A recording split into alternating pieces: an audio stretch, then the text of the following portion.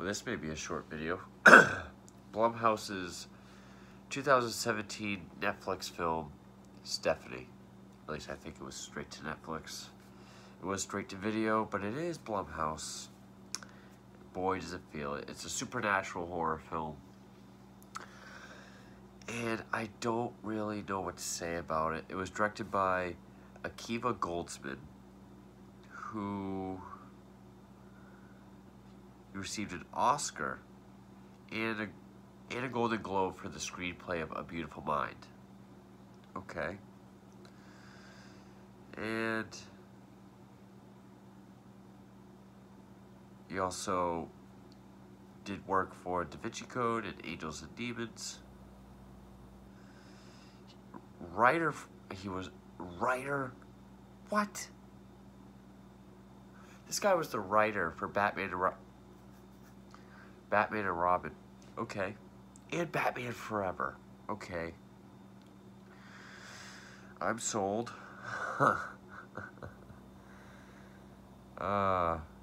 He also wrote Rings. He directed this and Winter's Tale, which I believe. Okay, that's not the one I was thinking of. Okay, so he's written a lot of bad films. But Stephanie, it also stars Frank Grillo, Anna Torv as married couple with their parents, and their daughter is Stephanie, played by Sheree Crooks, who I can't click on, so I guess she hasn't done anything else.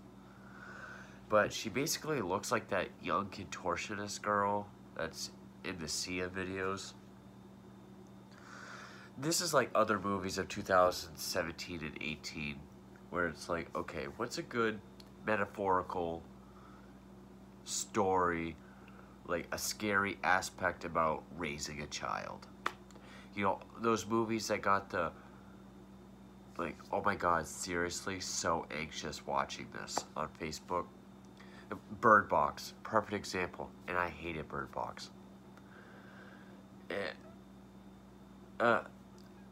I gave that the oh my god, can't even award for 2018 or 17, whichever year it came out. This is like that, or like A Quiet Place, which Quiet Place is the same thing as Bird Box, but better. And I know Bird Box is based on a book. But this, it's like, okay, what this is, the first act or so of the movie focuses on this young girl, Stephanie, who's home alone. She's doing whatever she wants. Brushing her teeth with giant globs of toothpaste, eating junk. There's a scene where she's just screaming, shit, shit, ass, ass, shit. There's no one else in the neighborhood. There's hints at some sort of apocalyptic disaster, but it doesn't come out and say what it is. And it's her just doing just being in pajamas and doing whatever she wants. The only weird thing we get is that there's some sort of force watching her and preventing her from things. She talks to her stuffed animals, she does tea parties, she keeps her dead brother's corpse in his bed, which she will abuse or beat with a bat when she's angry, or hold his hand when she's feeling sentimental. And yeah, there's like this dark, ominous force that manifests itself with whooshing sounds and jump scares. The jump scares in this is not as bad as films I've done recently, but you know that's all this film has when literally under the summary on Wikipedia it says these scenes end with a jump scare. Eventually the parents come back. They tell her that there's a monster out there that feeds on bad vibes, anger, sadness, rage, whatever. So they talk about controlling their emotions, which sounds like a decent idea. I mean, Quiet Place, okay, we that was noise. why not do one that can somehow sense and feed off vibes? But it doesn't quite go that direction. I don't care if I spoil this. And also, this movie is full. I understand it's got a video on demand budget, but the CGI is shoddy as hell. Whether it be in her dreams, like there's a dream when she sees her dad, and his head turns all the way around, it's like, yes, darling, or whatever, and it looks very CGI. There's even a part where like a rabbit or whatever gets thrown through the window and is dead, and then she goes and beats the brother with a bat because it's his fault. Anyway, she seems perfectly happy and normal, but they seem kind of scared of her at the same time. They're always telling her to stay put, asking if she's okay. This one review on the cover says unpredictable and emotionally charged. I guess so, because it's going that Quiet Place, Bird Box route of what if this was your kid? Which is why I think if this movie was more popular, you would see Facebook flooded with, oh my god, seriously, you guys can't even, just sweating watching it. And then that person has a reason to talk about their kids and remind you that they have kids. I've been on Facebook a lot. So that's just me being cynical. CGI is really shoddy. Just, there's not much to talk about. And then the whole revelation at the end is basically a Shyamalan twist. Which, if you don't want to know what it is, I guess spoilers. It's on Netflix. Have at it.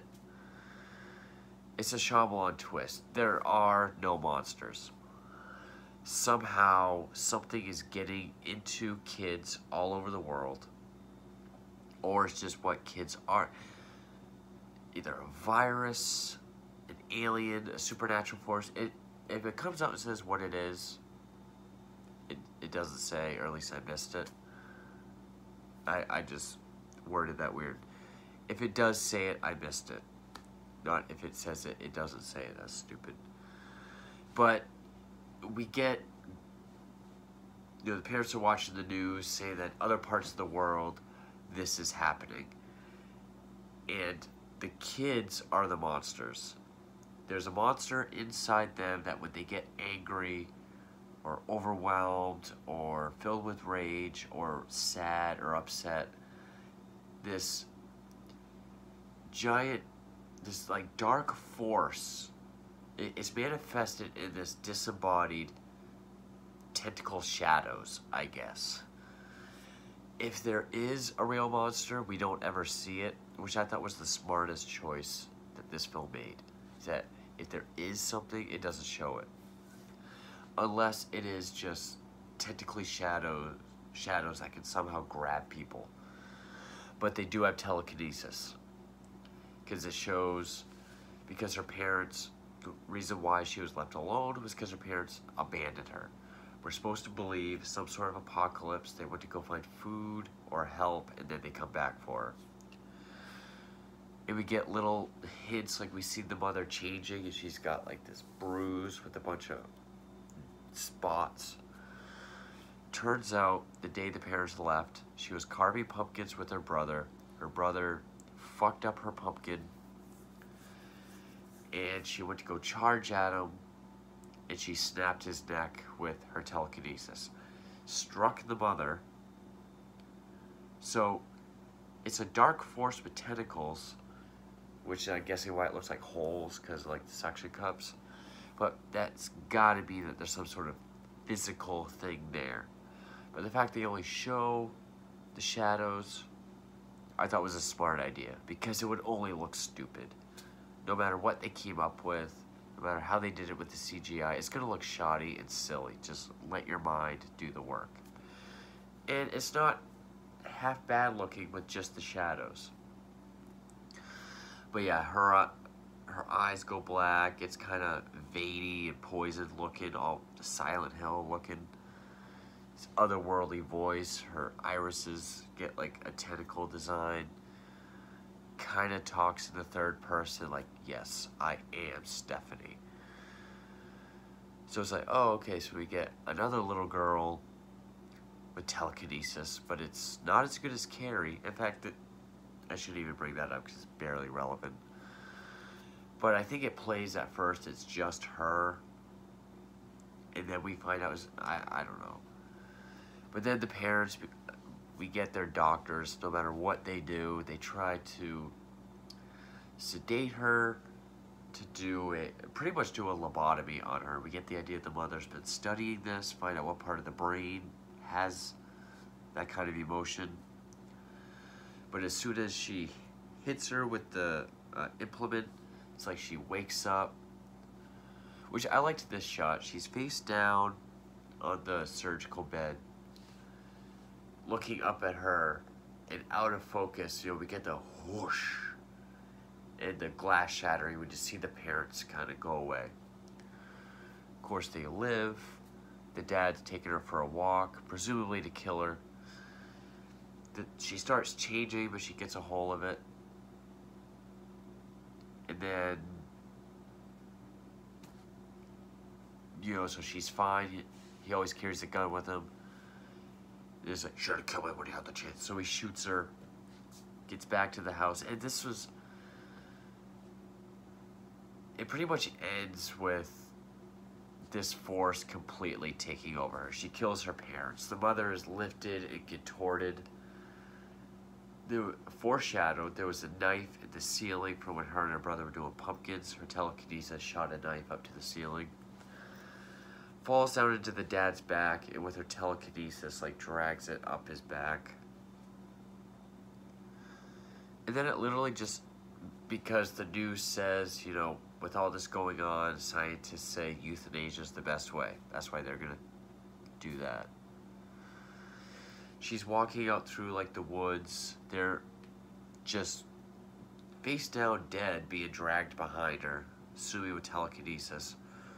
Which I did kind of like this shot. It's overhead, so we see her walking, two bodies dragged behind her via telekinesis, and her shadow is just tentacles.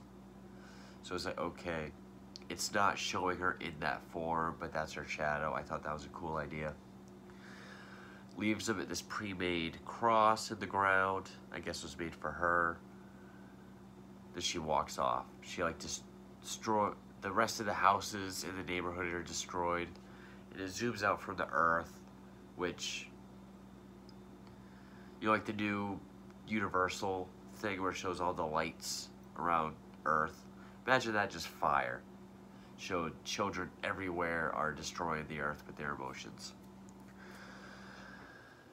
This movie was boring as hell. The good ideas it did have, it felt too much of like a Shyamalan type of execution. Yeah, I like the idea that they didn't show whatever this thing is. If it is an actual physical thing, not just shadows, like a supernatural force. Part of me wants to think it was going down that Quiet Place, Bird Box, like, okay, the anxieties of a parent. Like, those movies were about bringing your child into a fucked up world. How do you deal with the emotions of your child? How do you be a good parent? How do you take care of them that way? But it doesn't come off as a clever or smart enough movie to believe that's the direction it was going. It just feels like it just kind of reminds me of those movies. Which I liked A Quiet Place. Not so much the look of the monsters, but I liked A Quiet Place. Fuck Bird Box. I thought that was overrated. Really nothing special about this movie. The CGI, noting its budget, its on-demand made budget, it still looks shoddy and like shit. The girl, the acting wasn't the problem. I liked the small cast. I liked it was just this girl and her parents. The acting was fine. I thought the little girl did a fine job with what she had to do. she seemed very natural, I guess. The movie itself, it was just, okay, creepy kid mixed with some sort of possession, mixed with telekinesis, and